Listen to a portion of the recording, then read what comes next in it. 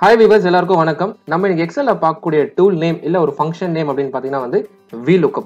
VLOOKUPன்றது ஒரு ரொம்ப பவர்ஃபுல்லான ஃபங்க்ஷன், ரொம்ப அதிகமா யூஸ் பண்ணக்கூடிய ஒன் ஆஃப் த ஃபங்க்ஷன் அது. இந்த வீடியோ ஃபுல்லா பாருங்க. உங்களுக்கு கடைசில ஒரு சின்ன ட்ரிக்கும் சொல்றேன் இந்த VLOOKUPல. இப்போ எப்படி VLOOKUP யூஸ் பண்ணலாம் அப்படின்றத வீடியோக்குள்ள போய் பார்க்கலாம். எஸ், என்கிட்ட ஒரு சாம்பிள் ஆர்கனைசேஷன் டேட்டா இருக்கு. அதுல பாத்தீங்கன்னா ஒரு 2 காலம் மிஸ் ஆகுது, பிளாங்கா இருக்கு, physical location and salary. But இதோட டேட்டா வந்து பாத்தீங்கன்னா வந்து என்கிட்ட இன்னொரு எக்ஸல்ல வச்சிருக்கேன். இன்னொரு எக்ஸல்ல same like employee code, name, physical location and சேலரின்னு வச்சிருக்கேன்.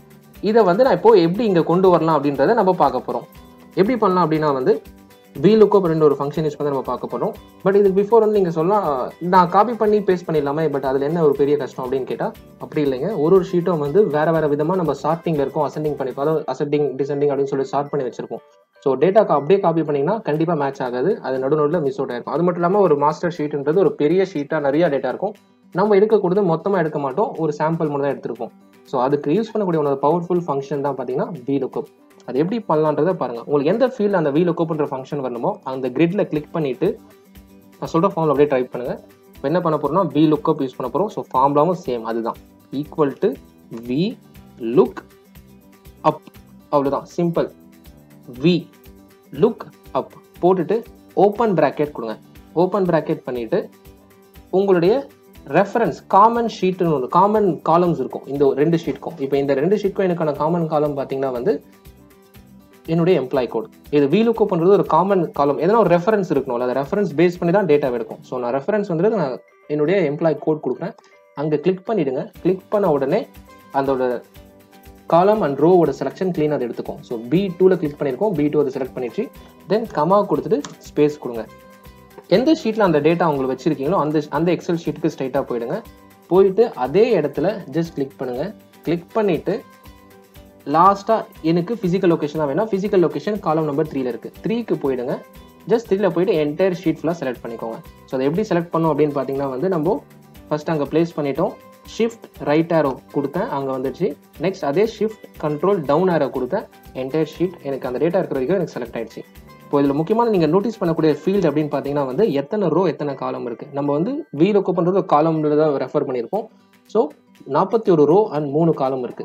இப்போ நம்ம 3வது காலமா தான் நம்ம ரெஃபர் பண்ண போறோம். ஸோ அதுக்கு என்ன பண்ணணும், நம்பர் 3 நோட் பண்ணியாச்சு.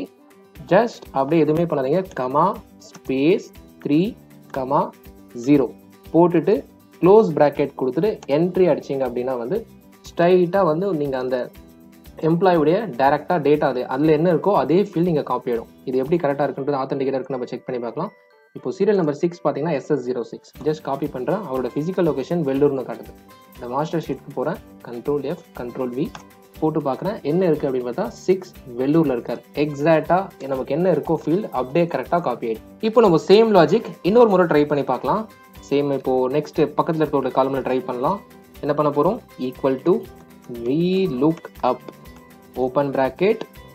தென் நமக்கு காமனா செலக்ட் பண்ணி வச்சிருக்க ஒரு ஃபீல்டு எம்ப்ளாயி கோட் கிளிக் பண்ணுங்க, comma space go back to master sheet போங்க. சேம் எம்ப்ளாயி கோட்ல கிளிக் பண்ணுங்க. ஷிஃப்ட் ரைட் ஆரோ யூஸ் பண்ணுங்க. லாஸ்ட் வரைக்கும் நமக்கு சேலரி லாஸ்ட் காலம்ல இருக்கு, அதனால லாஸ்ட்டுக்கு வந்துட்டோம். ஷிஃப்ட் கண்ட்ரோல் டவுன் ஆரோ கொடுங்க, ஃபுல்லா செலக்ட் ஆயிடும்.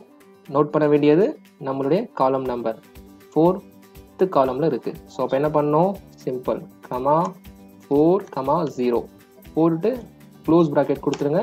என்டர் கிளிக் பண்ண உடனே எக்ஸாக்டா நமக்கு தேவையான டேட்டா இங்க மேப் ஆயிடும். இது என்ன டாட்ஸ்ல வருது அப்படின்னு கேட்டீங்கன்னா, நான் வந்து டெசிமல் நம்பர் கொஞ்சம் இங்க ஹைட் பண்ணி வச்சிருக்கேன், இங்க டெசிமல் இருக்கு, அதனால நீங்க கன்ஃபியூஸ் ஆக வேணாம். எக்ஸாக்டா டேட்டா காப்பியா இருக்கு. இப்போ சின்ன சாம்பிள் செக் பண்ணி பார்க்கலாம். SS02 65743.1 அப்படின்னு வந்திருக்கு. Ctrl F Ctrl V 65743 வந்திருக்கு. இங்க கிளிக் பண்ணி பாத்தீங்கன்னா 65743.1. ஸோ எக்ஸாக்டா மேட்ச் ஆகி உங்களுக்கு டேட்டா வந்து ரெஃபர் பண்ணி கொடுத்துருக்கு.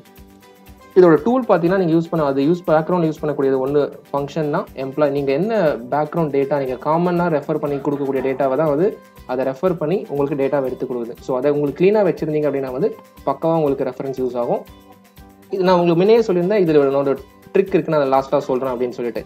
என்ன அப்படின்னு பாத்தீங்கன்னா, நீங்க இங்க பாத்தீங்கன்னா வந்து உங்களுக்கு #n/a அப்படின்னு வருது. அப்படின்னா என்ன அர்த்தம் அப்படின்னு கேட்டீங்கன்னா, இப்போ எக்ஸாம்பிள் பார்ப்போம். SS11 காப்பி பண்ணிக்கலாம். இந்த ஃபீல்டுக்கு போகலாம். Ctrl F Ctrl V enter பண்ணி பாருங்க. we could not find what you are looking for, which means அந்த டேட்டா அந்த எம்ப்ளாயோட டேட்டா வந்து இந்த ஷீட்ல இல்லை. ஸோ இல்லை அப்படின்னா வந்து VLOOKUP எப்பவுமே வந்து இந்த மாதிரி #n/a அப்படின்னு சொல்லி கொடுத்துரும். இந்த மாதிரி எனக்கு வர வேண்டாம், எனக்கு வந்து அந்த மாதிரி எதனா இருந்தது அப்படின்னா வந்து எனக்கு வேற மாதிரியான ஒரு வேர்டில் அது வரணும் அப்படின்னா நம்ம ஸ்டில் ஈஸியாக பண்ணலாம். அதை என்ன பண்ணுங்க, ஓப்பன் உங்களுடைய ஃபர்ஸ்ட் கிரிட் ஓப்பன் பண்ணிட்டு, இன்னும் நம்ம ஃபார்முலா தான் வச்சிருக்கோம், இந்த ஈக்குவல் டு முன்னாடி உங்களோட கர்சரை பிளேஸ் பண்ணிட்டு இஃப் எரர், ஒருவேளை எரர் இருந்தா என்ன பண்ணணும் அப்படின்றதுக்கான கமெண்ட் நம்ம அது கொடுக்க போகிறோம். இஃப் எரர்னு டைப் பண்ணிட்டு ஓப்பன் பிராக்கெட் கொடுங்க. கொடுத்துட்டு லாஸ்ட்டாக வந்துடுங்க, comma space open double quotation mark.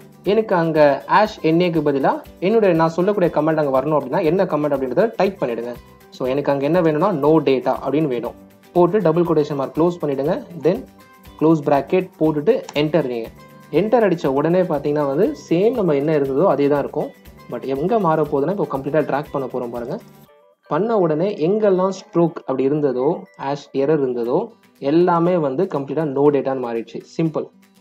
இப்போ இதே நம்ம இன்னொரு சேலரி ட்ரை பண்ணி பார்க்கலாம். வேறு மாதிரி என்ன பண்ண போகிறோம், நம்ம சேலரிக்கு இங்கே வந்துட்டு ஃபார்முலா பாருக்கு வர போகிறோம். ஈக்குவல் டு பக்கத்தில் இஃப் எரர் அப்படின்னு போட போகிறோம். ஓப்பன் பிராக்கெட் கொடுக்க போகிறோம். நெக்ஸ்ட் லாஸ்ட்டுக்கு வந்துடுங்க, comma space double quotation mark open not in live அப்படின்னு சும்மா ஒரு சின்ன டிஃப்ரென்ஸ்க்காக அப்படி ட்ரை பண்ண போகிறோம்.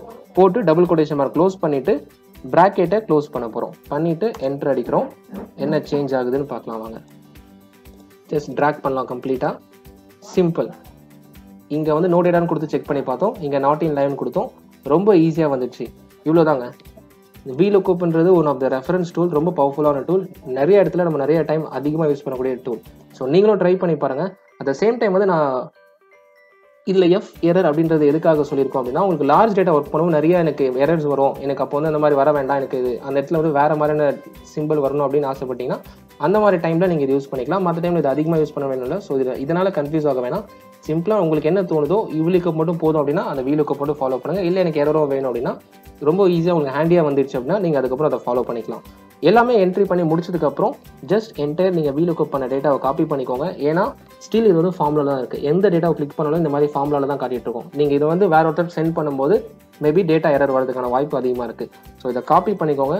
ரைட் கிளிக் பண்ணுங்கள், இந்த வேல்யூஸை கிளிக் பண்ணி விட்டுருங்க. ஸோ வேல்யூஸ் கிளிக் பண்ணிங்கன்னா இப்போ பார்த்தீங்கன்னா சென்னைன்றது சென்னைன்னு மாறிடுச்சு, ஃபார்முலாவில் இல்லை. That's it guys. ரொம்ப சிம்பிள். நீங்களும் ட்ரை பண்ணி பாருங்கள்.